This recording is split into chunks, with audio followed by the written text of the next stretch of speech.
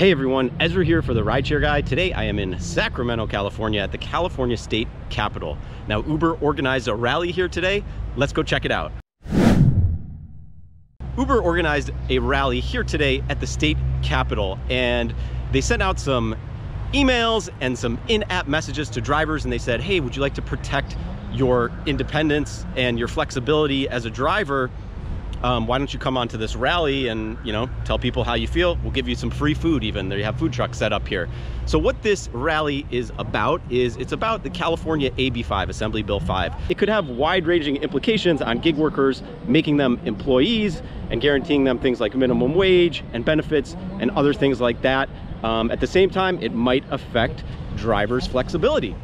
So what we really want to see is, how do drivers feel about this? Let's go see what's going on here, talk to some drivers, see what they think. Business model to determine how they can do it. If they want to be inflexible, it's their fault. This is a drivers unite movement, and guess what? This goes beyond Uber and Lyft. This is all drivers across all transport sectors. They have all these people out here in these I'm Independent shirts. There's some kind of coalition that's been signing people up to be against AB5, obviously exactly what Uber would want. And they've got t-shirts, they're signing people up for lists. Let's go check this out over here. So there's this whole table back here with all these people trying to get drivers' names signed up. It's called I'm Independent Coalition. They told me that they represent Uber, Lyft, and Doordash. So I'm here with Taylor, and she's holding a big sign that says Uber, Lyft, stop abusing workers. I'm here because Uber and Lyft, they don't treat us fairly. When I started, I was making 75 cents a mile and like 15 cents a minute. And that's which city? It's here in Sacramento. Okay. Now in Sacramento, I make 58 cents a mile, 15 cents a minute. AB5, all it does is solidify what an independent contractor is. The companies, they either have to change or make us employees. Changing their MO is actually going to be cheaper than making us employees, because AB5 is also retroactive. So if we're made employees, I've been driving 2.5 years. That's retroactive for 2.5 years. So one of the best ways to actually produce change is unity. When people are in agreement, to actually act like you guys are on the same team, to actually like interact as if you guys are friends, you know? I make a few bucks more than that, if anything, and more than that, you know what I mean? 20, 25 bucks an hour. So it wouldn't be worth it to me, you know what I mean? And I would just, I don't know, I'd definitely start looking for something else. Drive for Uber and Lyft. Okay. I'm located in Napa. I do the old Bay Area, obviously. I've been a driver for 5 years. And so I saw the ups and downs of the rideshare industry. And but you know, for me, I want to stay independent. I'm not interested of being an employee. That's exactly what the reason why we're doing this is, to be independent, to work whenever we want, to make the money we want.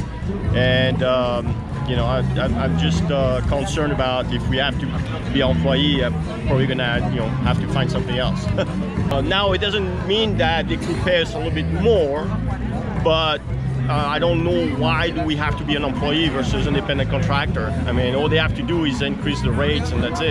Independence means I don't have to toe the company line. It means if I'm in Turlock, I can turn on my app any time of the day or night. It means if I don't want to drive, I don't have to. And my theory is that other drivers are out there to help the newbies. And also, they need to realize that this bill is going to have far-reaching effects once this goes through for Uber and Lyft, because it's going to impact all small business guys like landscapers, handymen, and they're going to suddenly have to be employees of the homeowner or the small business that uses it once in a while for a job. Beautiful day in Sacramento.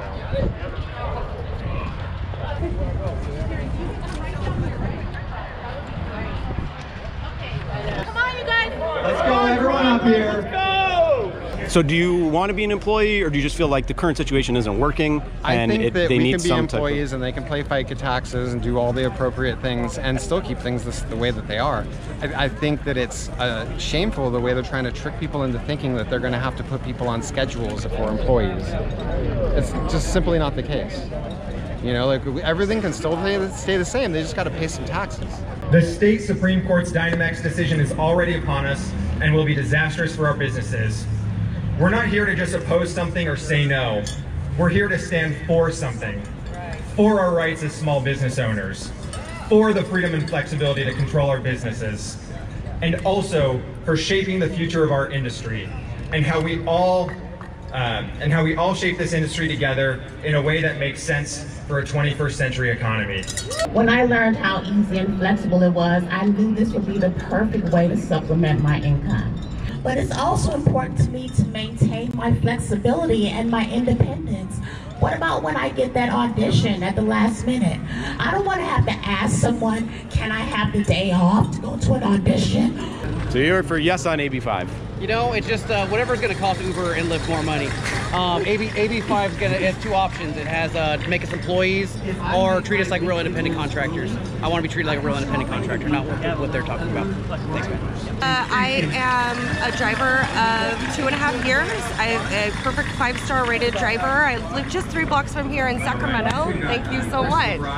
I'm actually here today because I think it's really deplorable the way that they're trying to trick people into believing that they're going to lose their flexibility if AB5 passes. It's just not the case. I brought some literature with me today about what's happening in New York, and I really think that we need this legislation. I think that it's disgusting that they're saving $7 billion a year in payroll taxes alone, and they're not willing to share that savings with their workers, with their drivers, the people that have built their company. The only reason I'm here is for the free food, and I was also promised a $100 gift card.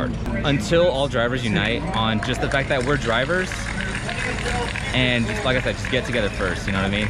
Unionize, say that we need more pay, we deserve better pay, and then decide if we want to be independent or employees or not. But nothing will really be solved until the drivers unify.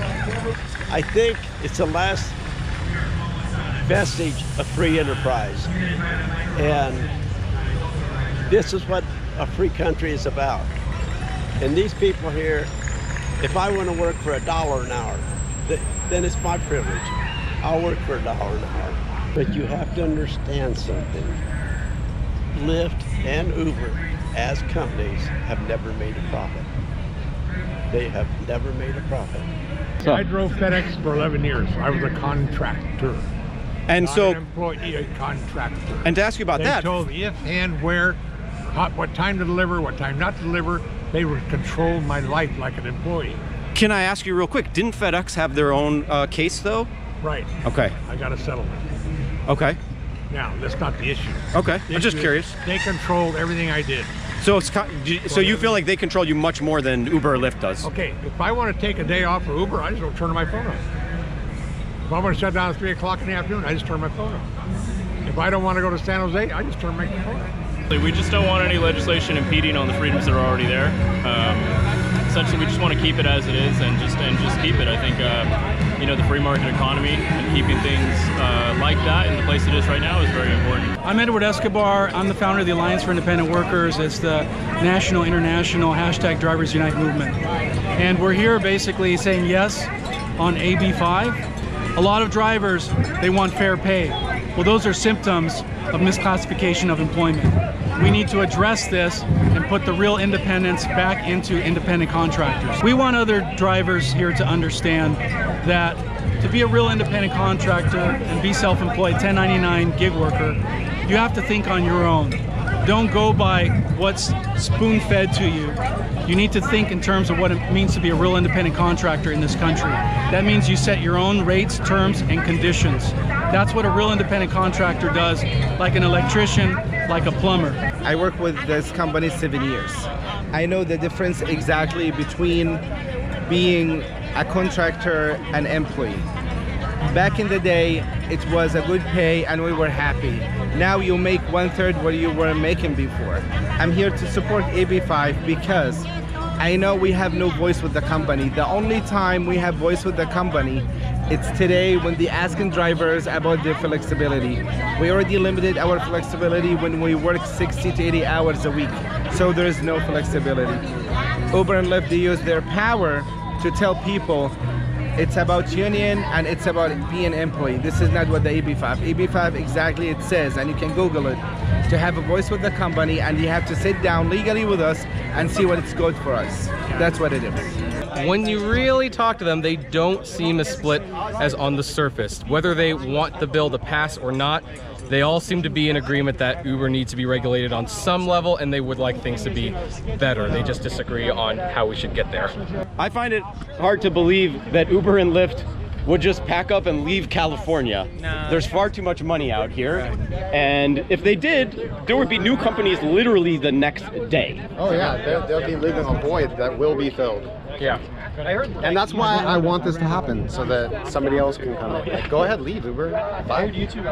Bye, Felicia. So drivers obviously feel very, very passionate about this issue.